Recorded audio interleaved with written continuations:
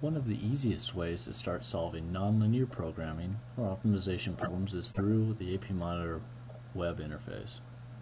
I'll click on Try Example Optimization Problems.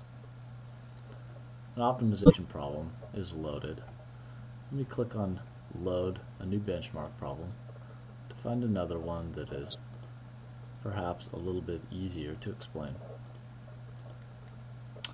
Okay, so here's one where I have three variables, x1 to 3, initially given them the value of 0, and then I have a couple equality constraints with an object function.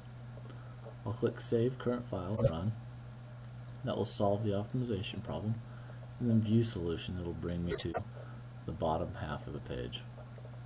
Here I can see that the solver ran for 10 iterations and that an optimal solution was found with an objective function.